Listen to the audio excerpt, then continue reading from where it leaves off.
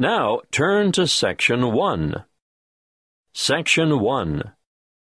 You will hear a conversation between an officer of the Small Claims Tribunal and a consumer who wants to make a claim. First, you have some time to look at questions 1 to 6.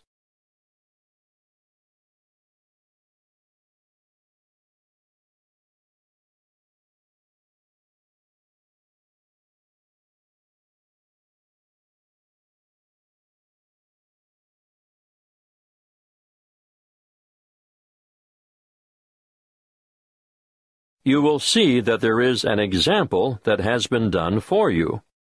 On this occasion, only the conversation relating to this will be played first. Good afternoon. How can I help you? Good afternoon. I'd like to lodge a claim. Certainly. Name? Emily Jane Appleby.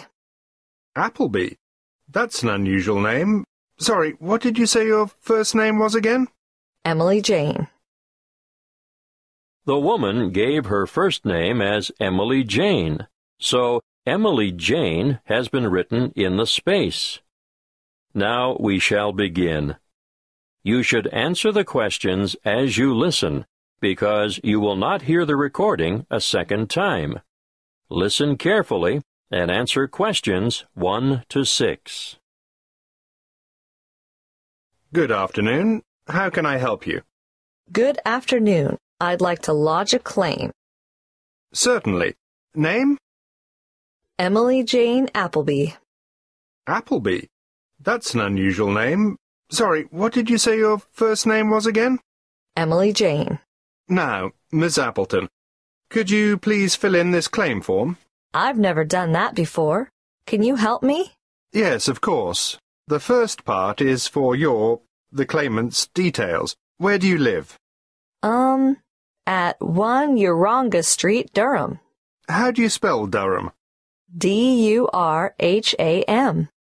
Of course, I should know that. But it's just one of those names that sounds quite different from the way you spell it. It is confusing. I've seen it spelt with 2 R's. And what's the postcode for Durham? 4105. Good. And do you work? No, not at the moment. Okay, so no work number. What about a home phone number? Yes, I can give you that. It's 7848-3762. 7848? 3762. Right. Now, this part here is for the respondent's details. Who's the respondent? The individual person, company, or business that you're claiming against. Is the claim against a landlord, tenant, trader, or driver? Well, it's a company that sells home appliances. So that's trader, then. Just a moment while I write that down. ABC Appliances, actually. Oh, now this part is really important. If the respondent is a company, you must have the company's full and correct name and registered address. I've looked it up on the internet, and it's ABC Appliances Limited. Good. If we don't get this part absolutely right, you won't have a legal claim. And their registered address? Yes, I've got that written down here.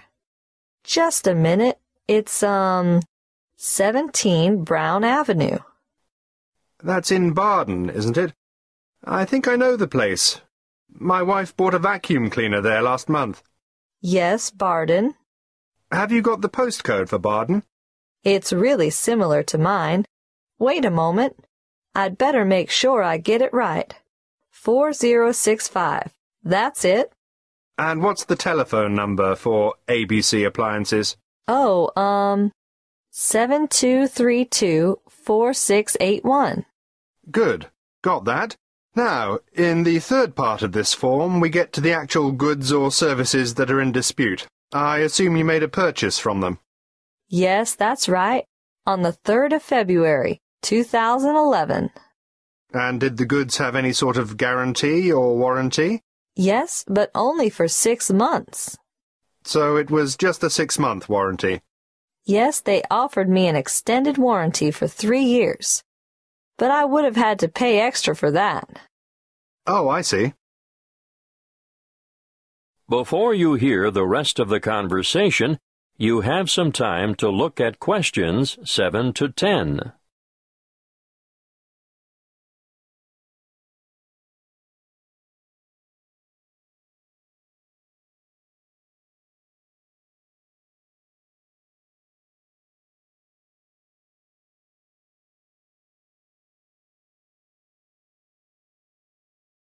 Now listen and answer questions 7 to 10.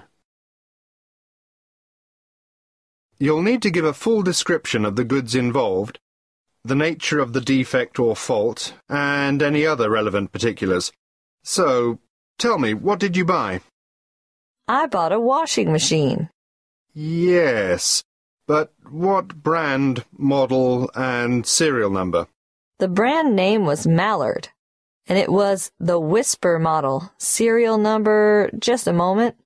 I've got the warranty papers in my bag. Yes, here it is. Serial number XY303. Great. Now I need to know how much you agreed to pay. It cost £1,000. Did you trade in your old machine? Yes, as a matter of fact, I did. Okay. Now, what were you given for the trade-in? £250. So, in actual fact, the purchase price you agreed on was £750. That's right. And they delivered the goods 2 days later, on the 5th of March, and picked up the trade-in at the same time. Now, think carefully about this next question. What did the respondents say about the quality of the goods, or the way they would perform? The salesman who served me at the appliance shop said, "The Mallard Whisper model has a much shorter cycle, so it uses less power. Oh," and he added, "and it will also use less water." Is that true? Well, partly. It does seem to use less water, but both the wash cycle and the rinse cycle go on for much longer than my old machine, so I don't see how it can use less electricity. But the sales assistant also said, "This model is whisper quiet." And is it? No, not at all. It's so noisy we can't hear the television in the next room.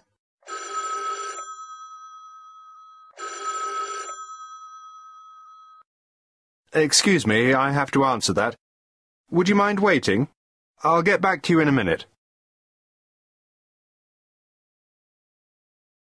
That is the end of Section 1. You now have half a minute to check your answers.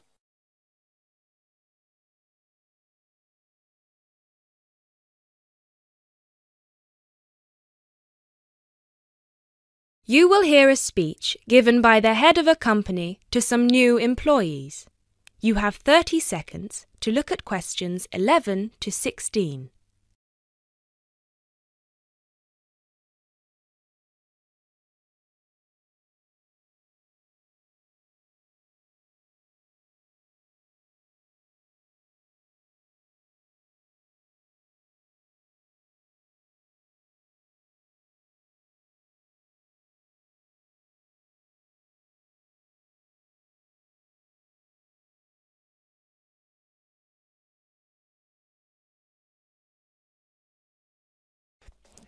First of all, a warm welcome to Barker's Country Safaris. We're delighted to have you all on board for this season.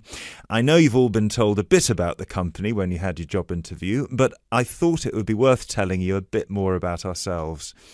Barker's was set up 10 years ago by myself, John, and my then girlfriend and now wife, Nancy. We started it initially just as a hobby.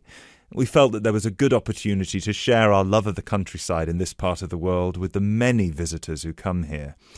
As you know, most people come for the beaches in the summer, but there is so much more to the region, and this is what we wanted to exploit. Nancy and I were born near here, and as teenagers we went climbing, kayaking, whitewater rafting, potholing, and just straightforward walking. This district is in our blood, and we love it. While we were still at university, we started taking small groups of visitors out into the national park in Nancy's brother's old Land Rover. We'd drive them around the back lanes and into the forest. We'd also organise rock climbing tours for friends of friends. Then, each year, without us having to advertise, people came back to us to ask for more excursions and trips. So, 5 years ago, we gave up our other jobs to focus full-time on Barker's Country Safaris. Now, 2 years after that, we set up the activity tour part of the business, and 1 year ago, we expanded into organising activities for school groups during term time. Obviously, this was a massive challenge with all the health and safety requirements, but it's proving a great success.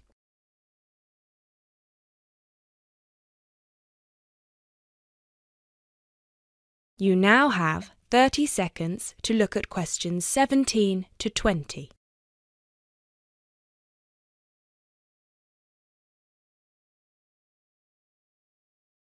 Anyway, we'll certainly not be dealing with school parties during the summer holidays. Our clients for the next 3 months are mostly family parties or groups of friends, and I'd like to talk a bit now about the tours we offer and what your responsibilities will be. Our most popular excursion is the Woodland Tour and Trail. Now, often this is sold out and we have all of our 10 jeeps in convoy with 8 people in each jeep. It's a lot of fun. These tours really offer a taster of what we can provide. So as both driver and guide, it is important that you do a good job here so they come back for the bigger tours. I will talk about the commission package later. As the summer days are so long, we have 3 tours each day, but you will not be expected to work on more than 2 of them. Morning tours start at 8 a.m. and go to midday. Afternoon tours are from 2 p.m. to 6 p.m. and then evening ones 7 p.m. to 11 p.m. All the tours follow the same route and you should have made yourselves familiar with all the key information. This was provided to you in the information pack you were sent when you accepted the job offer. This is important, so if you haven't had time yet, please do so now. Our second most popular tour is the Family Exclusive. Now, this tour is for the whole day and for only 1 group. Usually it is just 1 jeep, but sometimes there are 2 if the party is large. These tours go from 10 a.m. till 5 p.m. and include lunch at the Brown Bear in Lower Middleton. We have a number of different routes for these tours as we don't want our premium clients being made to feel that they are part of a large package deal. You'll be told which route to take with your weekly schedule. Now, I'd like to move on to these specialty tour packages. These are the ones that we're keen to book people on once they've done the Woodland Tour and Trail trip.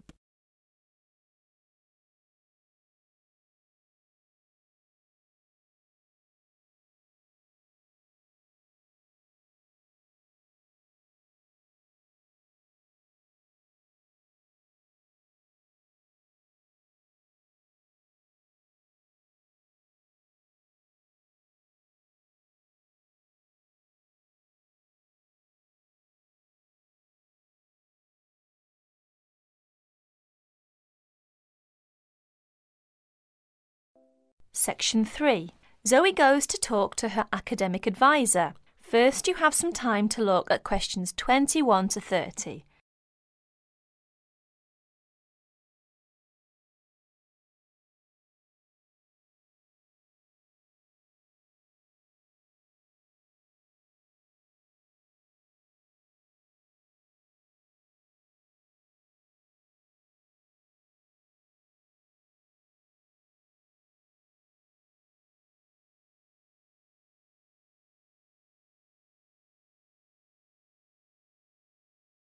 Now, listen carefully to the conversation between Zoe and her advisor and answer questions 21 to 30.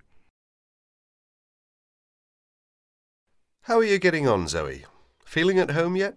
Well, more or less. There are still some things I need to buy, and I haven't found my way to all the facilities yet, but I really love the campus, and I've already made a few friends. Fantastic. Now let's see what we can do to get your studies off to the right start too. You're on the foundation course, so you can take up to 8 modules. What we advise is that you take 4 modules in the first semester and, assuming everything goes well, 4 in the second. Have you decided which you want to take in this semester? I haven't made my mind up yet. I can't decide whether to take Principles of Marketing or Introduction to International Trade. Well, that depends on your career goal. You're planning to work in the biotechnology sector, aren't you? Well, that's my present thinking, but I guess I might change my mind. Right, well, marketing is a broad general subject that you will find really useful in a number of careers. International trade, on the other hand, is more specific. That's fine if you're sure it's the sort of work you want to do. A lot of students start off thinking about that option because it seems glamorous, but marketing can also be an exciting career, and there's a wide choice of jobs. Maybe you ought to wait until your career ideas are a bit more definite before you go down that road. Yes, I see. I could take international trade next year, couldn't I? Sure. You could do international finance as well. So, in your first semester, you've got Principles of Marketing, Introduction to Economics, Banking and Finance, and let's see, Principles of Financial Accounting. How do you feel about that as a package? It's okay, I think, but I'm a bit worried about the maths. There'll be some statistics to do, won't there? Basic statistics, yes, but nothing more difficult than your last year of school maths. I know, but our maths syllabus was a bit old-fashioned. Mostly algebra, geometry, trigonometry and stuff, hardly any stats. Right, well, it sounds as if you could do with the maths brush-up course. Can I arrange for you to attend just the classes on statistics, if you like? That'd be great. I didn't want to do the whole of maths again, but the stats classes would make me feel much more confident, thanks. Hang on a minute, there's one more thing. Your English. Now, you know you have to reach a satisfactory standard in English by the end of your first year to be allowed to go on to the main BSc course. Yeah, now I'm in an English-speaking environment and I have to speak English all the time. I'm sure I'll be all right. It certainly helps, but speaking isn't everything. You'll have to get your reading up to the standards where you can understand the books on your course reading list quickly. To get the information and ideas you need to write your essays. That means you have to develop a high level of comprehension skills. You'll never get through the course material if you try to read the books intensively from cover to cover. That's why our language skills development program gives you a series of graded academic texts to study and answer questions on a limited time. You'll probably find it hard at first, having to work against the clock without a dictionary. How can I improve my skimming and scanning skills? Good question. For that, you'll have to do a range of specially designed exercises. Sometimes these will be from a transparency, because it is often how the lecture material is presented. Sometimes I think I'll never learn all the vocabulary. English is such an enormous language. I know what you mean. English is the biggest language ever, at least 350,000 words. Even Winston Churchill only knew 60,000, so they say. But as an academic student, you can get a lot of help from the academic word list by Avril Coxhead of Victoria University. That's in Wellington, New Zealand. I've studied word lists, of course, but how does this one help? The academic word list is based on a survey of 3.5 million words of academic text. It contains 570 families of the words most commonly found in academic texts. Well, that's apart from the 2,000 most useful words in English. They come in a separate list. You can see copies of both in the library. You said word families. Do you mean words that are similar? In a way, yes. It means that all the different grammatical forms of a word are listed together, so you can see the nouns, verbs, adjectives, forms with prefixes and suffixes and so forth. It'll be clearer when you look at it. Anyway, Avril Coxhead gives you really great hints about how to learn the words, so it shouldn't be too daunting. The trouble is, I tend to forget the words I learn. Well, there are 2 ways you can tackle that. First, always try to learn the words in a context. Either learn a whole sentence using a word, or learn a phrase that the word typically comes in. We call phrases like that collocations. That's a new one on me. Collocations. I'd better make a note of it. You do that. You can find collocations in most modern dictionaries. Anyway, as I was saying, there's a second study aid I recommend for vocabulary learning. When you get an assignment, take a sheet of paper and write 4 headings. Words I can use, words I can recognise but can't use, words I'm not sure of, words I don't know. Don't bother with the simple words, of course. Then go back after 2 weeks and look at the list again. Can you move any of the words into a better column? That is the end of section 3. You now have half a minute to check your answers.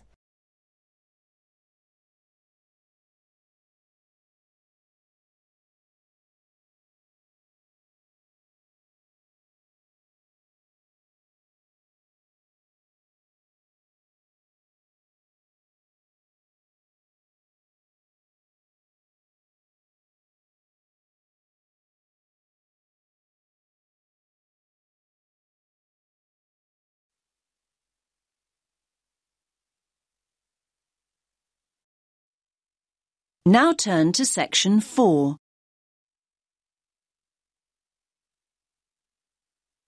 You will hear a woman talking about retail psychology. First, you have some time to look at questions 31 to 40.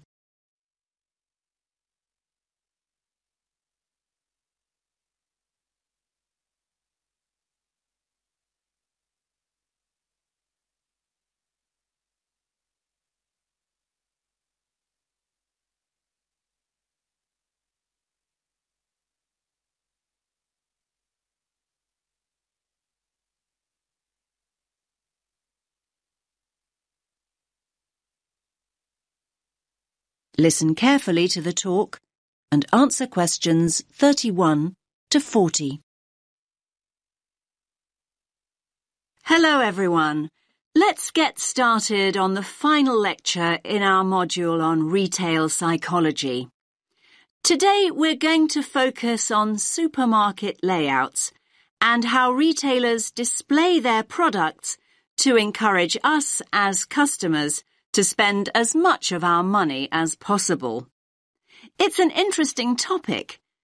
Now, most of us don't actually realise that the layout is deliberately designed to make us part with our money. But in fact, millions of pounds are spent on research into the psychology of shoppers and what motivates us to buy. So, let's have a look at an actual supermarket layout. Now, here's the entrance to the store, just here. This area immediately around the entrance is what retailers refer to as the decompression zone or the dead zone. This is where the customers recover from the environment outside. And by that I mean this is where they adjust. For example, the place where they might put their keys in their pockets or take off their sunglasses, these kinds of things. So, what do you notice about this area? It's very empty, isn't it? Yes, it's pretty much clear of stock altogether. This area is not designed or used to sell us anything. Basically, the supermarkets never put any merchandise here because they know that no one's ready to buy yet. However, the retailers want their customers to feel comfortable. If they're in a relaxed state of mind, they're much more likely to stay longer and spend money. Now, let's look back at the entrance again. Now, it's interesting, but we know that 3/4 of us look right, not left, when we go into a supermarket. So, 75% of people. This gives the supermarkets a great opportunity to hit us with promotions and offers. So, near the front door, you might also find what we call the dwell zone. The dwell zone is the area on the right-hand side by the front door where you are encouraged to relax and browse. You will usually find newspapers and flowers here to help you do exactly that. Moving on from the dwell zone, we come to the power aisle. Basically, it's the main route customers return to after venturing into nearby aisles. And so this is the area of the supermarket where the strongest offers are displayed. So, you might see a sign that reads barbecue time, and you'll see all the items you could possibly need for a barbecue. The charcoal, the sauces, the skewers and the drinks, everything you need, all in one place. Were you planning a barbecue before you went shopping? Do you even have a garden? Yes, the power aisle has a very powerful effect on sales, even though most of us don't even realize we are being sold to here.